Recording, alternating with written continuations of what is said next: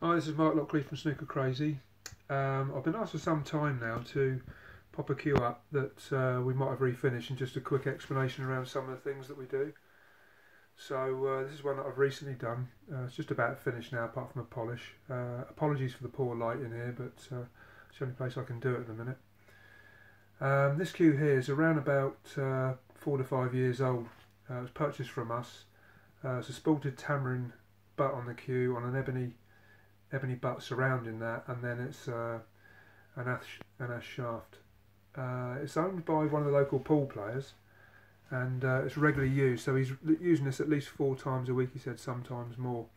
So it's well used queue, and over the sort of last 4 or 5 years, I think he said it had been dropped a couple of times. It's got a few scratches and scrapes on it, but he mainly came because on the back of it, on one of the feathers, as he's queuing over some of the balls, you can actually feel the change from where the ash has dropped down a little bit, so it's like a ridge on there, and you could actually feel it quite pronounced. So he brought it in for that, but mainly just to have a look over it and then give it a quick service. So what sort of problems have we found? Well, first, you can't see on this queue's obviously finished, but the first thing, if you just about see it, I'll get my finger in there, there was a big chip out of the tamarind. Tamarind can be quite brittle at times, and I don't know whether it's just been dropped or just touched. It was difficult to say, but that certainly came out and you could feel it. The badge itself, the tamarind had worn down slightly, and you could actually feel the badge, which put some players off, but I mean, it's nice and smooth now. And just up here there was quite a sizable dent, which is not really where the hand would feel it, but if you're running your hand up and down, like I do sometimes, you can actually feel it. So there's a big dent there. Now the shaft, obviously we suggest oiling it every year. Most people don't, judging by the amount of cues we sell. But if you don't really sort of notice too many things, and you lose that oil, and the oil obviously protects it from moisture. So if you're continually cleaning the shaft, especially with a damp rag, you're going to basically wash all the way through it, and you've got nothing after that. And then the damp rag, if you like, well then the water will go into the shaft. So it does need that bit of protection. And this one, as far as I know, I don't remember seeing it for the shaft being maintained at all. But as I say, that's pretty normal. So it's certainly not unusual. Right. Next part really was all the grain. Although you could slightly see the arrows and the grain on the side, lots of it had come out. So over the 4 years, it's probably just washed out with the cleaning. Once that's out, obviously the ash will suffer a bit. Now in between this grain in there, the grain filaments come out. A lot of the actual ash above that is quite soft. So a lot of that is actually worn down. So when you look at the back, which is where he was queuing, and he was actually queuing over these 2 parts, this was the one that was bothering the most, because when he actually had to bridge over a ball, he said this was the bit that he would always feel, and that was quite pronounced. So you get the ash just there, and this grain filler had dropped down, if you like, in level, so it all come out. So this part was more pronounced than that, so he's actually going over a ridge, and just going over that ridge when you're queuing is obviously taking his concentration off playing the ball, as it would. So what you can't see is on the second arrow up, there was quite a major gouge right across there. That was one of the things that was a pain. And probably about half a dozen little dents as you go up the shaft. And there was one slight hole. Probably wouldn't have even noticed it, but it looked like it had obviously touched something fairly sharp and pointed. But I normally sort of, as I strip things off, try and have a good look and see what there is to repair. Because if you've got it stripped down, it's just best to do it all in one go. But the biggest, as I say, the biggest problem really for me was the fact all the grain filler had worn down and come out so much that when you're queuing on the back of the queue on this bit, all of these then became a ridge.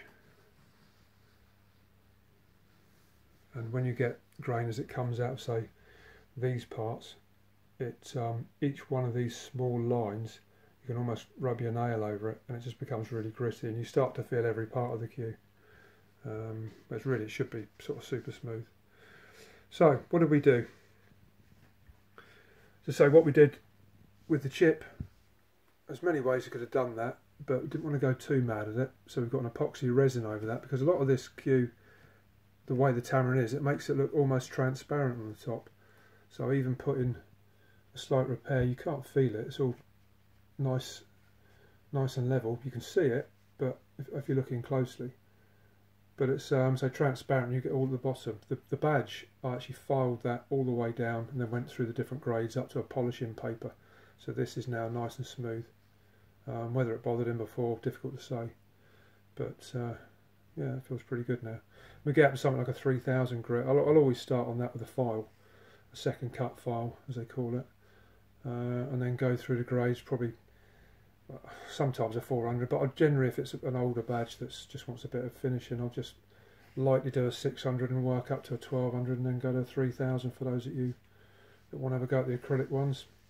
The dent itself was a bit of a pain, to be fair, but in the end it wouldn't come out with just dampening it down, so I steamed that. Now if you're going to do something like steaming, you really want to be a bit more experienced at it, because the first thing you do when you start putting steam around these splices and laminates is they want to come out, and then obviously you've got another thing to repair. But if you're careful and you've been doing a few, you know how far to push it, but you can't even feel that now, it's completely gone. But yeah, have to be a bit careful with that. Ebony was surprisingly good. Normally expect to find a couple of dents on the cue that age, but nope, nothing at all. So we had that gouge. The gouge again was something like to steam, so you can't even see it now, which is nice. So that took a little bit of going over, but just do it, let it dry, come back again, and keep coming back again until it came out. And the same with all the smaller dents. I didn't steam them. So I mean, sometimes I just do it. Depends how I feel really, and what I think the wood will take. But the other ones, well, you can't see any of them now. What I did with those is just soak a couple of cotton buds, tape it to the shaft, leave it overnight, go back. Normally it's gone into the wood and swelled out enough that it brings it out. If it doesn't, I generally leave it another day if I need to. Depends how quickly the cue's got to be done. And then once the wood's out, it's ready to dry it and just sand it a little bit. And then you can bring the wood back down to the level that it was prior to any dents and scratches. But it'll swell it if you just put some water in there. But obviously first you've got to strip the cue, which I did. This one was just 600, just had to skim it off. What do we do then next? Let's roll it over to the back. So you got the front of the cue, which didn't have any real issues for him. You know, obviously I could fill the arrows, but he didn't have too many. But most of it, as you turn it over, was the grain filler. So the grain filler around these bits had all come out, making this. Well, some of it's pronounced, but basically it was just something that you could fill. And I say again, this was just very pronounced. So as you went over, it became like a ridge. So when you look at all this cueing part, you had a ridge up there, and another one, where are we, there, and that's pretty much about it. But if you actually run your hands up, you could feel it on these as well. So whether it was a cleaning thing, it's difficult to say really, but to say the grain had come out. But basically you could feel everything. And if you go around the side, all of the grain lines, you could feel all of them, and the softer, lighter ash in between. Obviously that had sunk a little bit, so you had all different levels on the same cue. Most people just get used to it over the years. I've had quite a few in it for tip changes even recently, and you think, well, that's quite an expensive cue, and you can feel everything on it, so the guys must have just got used to it, whereas I like the whole thing to just feel level. Now this was quite a pain to get it up. Once I stripped it, it was lots and lots of coats of sand and sealer, so I started with regraining it completely, so I was happy with that. And then I've got sand and sealer that we put on, and that, if you imagine that just as a clear type liquid that goes off, you build the levels up with that, and generally I like to think that we'll only do one or two. I think I was probably up around maybe 8, 9 or 10 minutes. It was a lot, and I had to work individually on each arrow just to give them extra, bring them up higher, then once they'd swelled and bring the levels back down to try and get them all the same levels. And once they're all the same levels, then I had a further couple of coats so I could sand it down again so it would feel just nice and smooth. Once we're at that point there, we've got the grain filler in so we can see all the arrows that are nice. Brings all all the black out if you like, or all the figuring, and the sanding sealer really just helps it get nice and level again.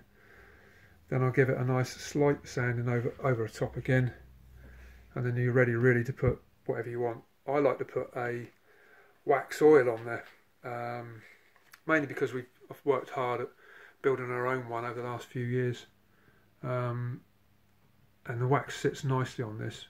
I mean, people think wax is sticky, but if you get the right mixture, it's actually quite nice to work with.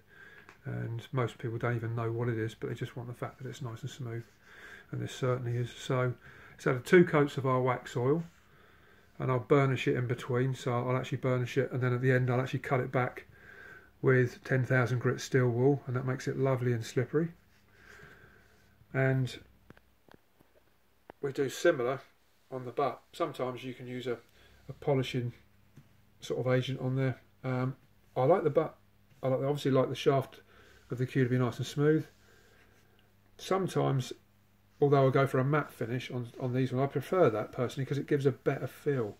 Some people just go high and heavy with nice finishing oils, and it can make them quite sticky, but this for me has got the best feel of all of them. So although we give it a finish on there, you know, above the sanding sealers, I like a wax oil one on that as well.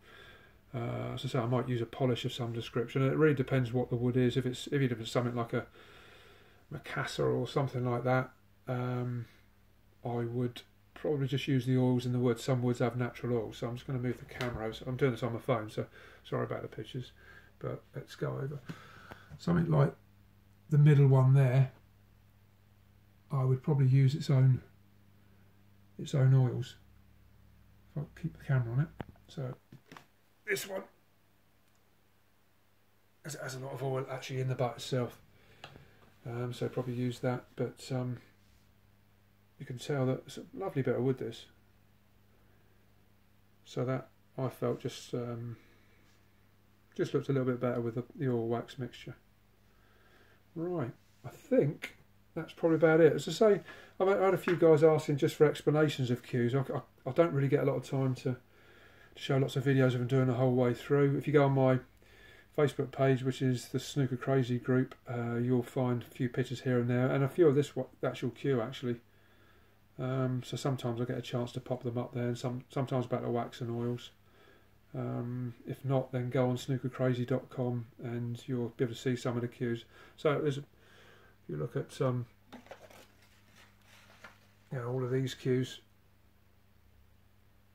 are all finished in similar fashion, but I don't use just the same finish on everything because it depends on the wood. But anyway, getting back to this cue, that's nice and uniform all the way along, so I'm hoping that you'll be pleased with this one. So hopefully that will give the guys that wanted a quick explanation of what we do a bit of a better idea. Anyway, hopefully try and get a chance to do a few more videos, and hope you found some of this one useful. See you on next video.